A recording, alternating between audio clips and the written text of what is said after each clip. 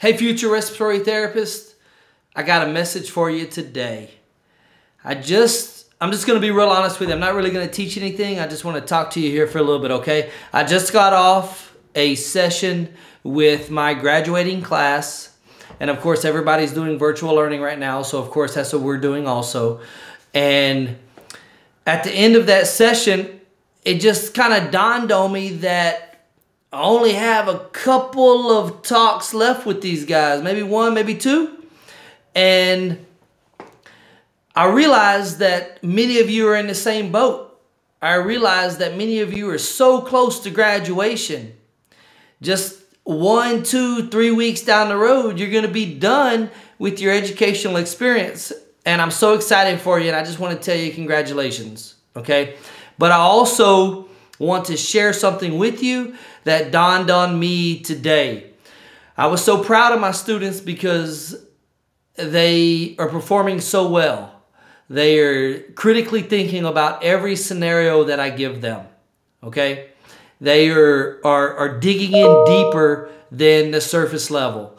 And it just makes me excited to see that because it shows me that they've learned what we've been teaching over the last several semesters. Now, the reason I'm doing this video now is because I want to share a message with you.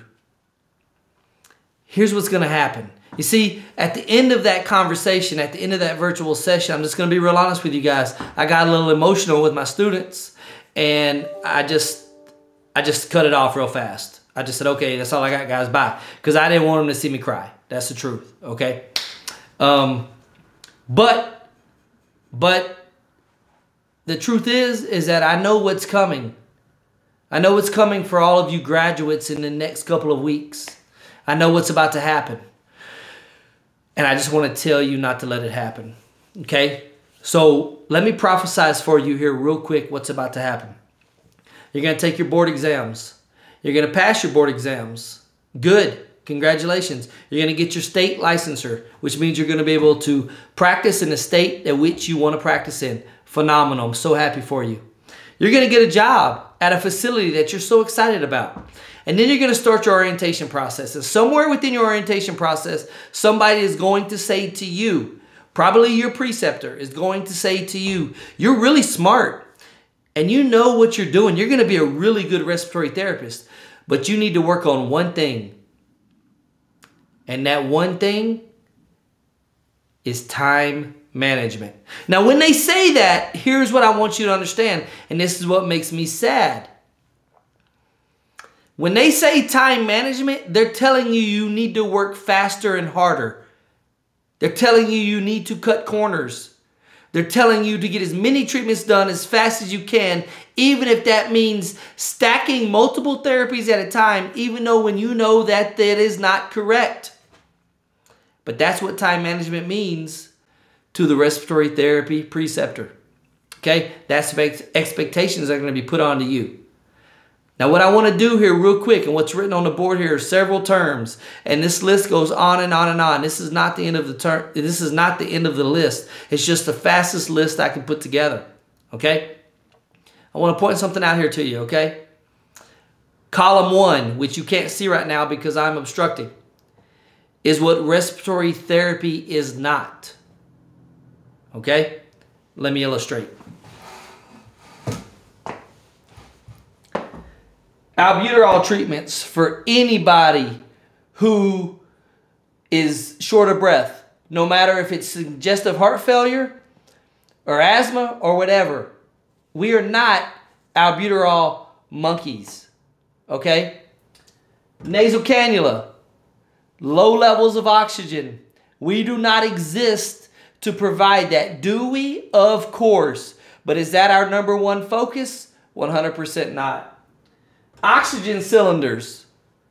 Do we exist to make sure everybody has an oxygen cylinder when they go on transport? Of course not.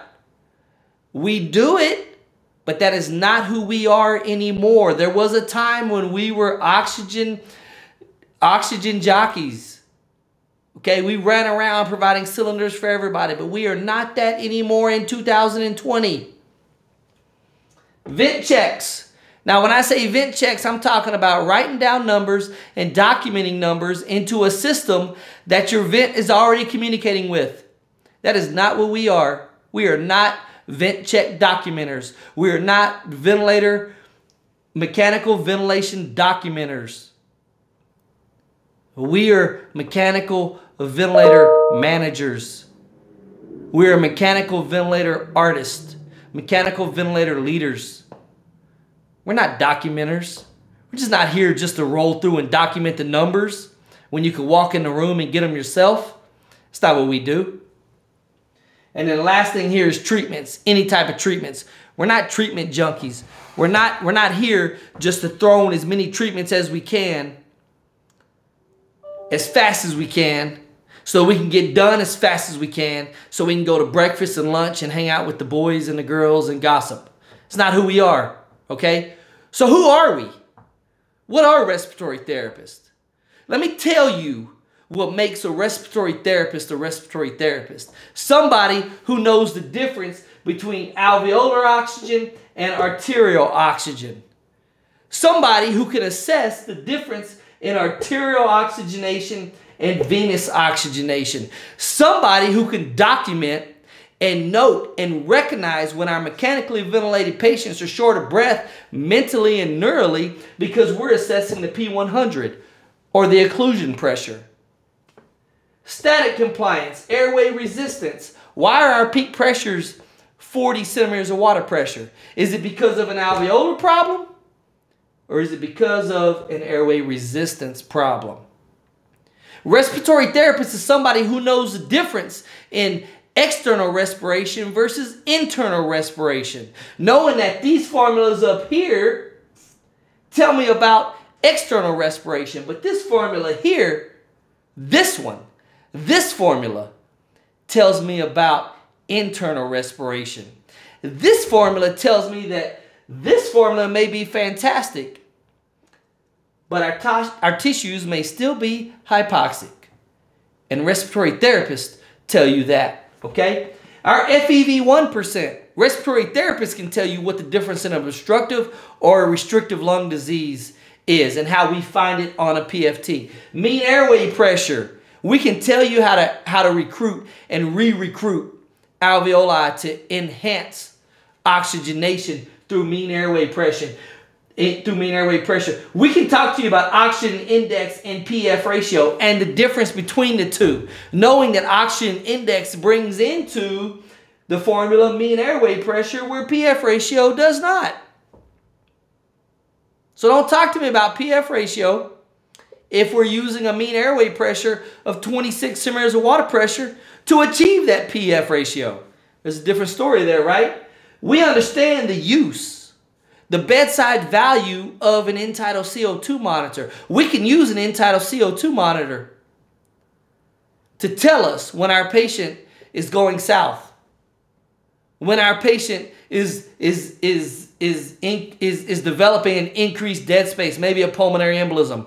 Maybe the patient is losing blood pressure rapidly, and we know that results in increased dead space. We know that excessive PEEP, if you'll let us find optimal PEEP, we can tell you where the PEEP is excessive and where it's not, based off of our arterial to end-tidal CO2 gradient as well as our arterial to venous oxygenation difference. We know that stuff, as well as our static compliance. We know it. And when we're using an end-tidal CO2 monitor, we know what our VD to VT ratio is. We know how much of that minute ventilation is actually participating in gas exchange at the alveolar level. Not just what the minute ventilation is. It doesn't matter. We can tell you what's happening at the alveolar level. We can tell you what alveolar tidal volume is with this number right here. This is what respiratory therapists are. And I'm going to tell you something.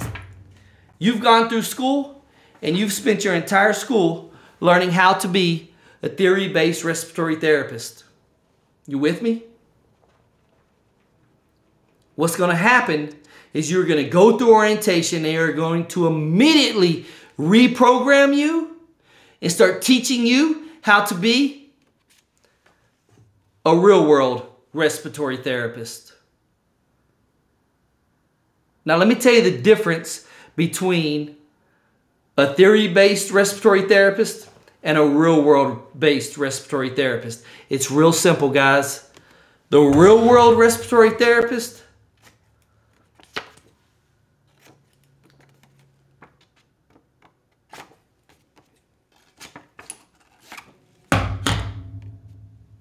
is simply a theory-based respiratory therapist with the corners cut off of it.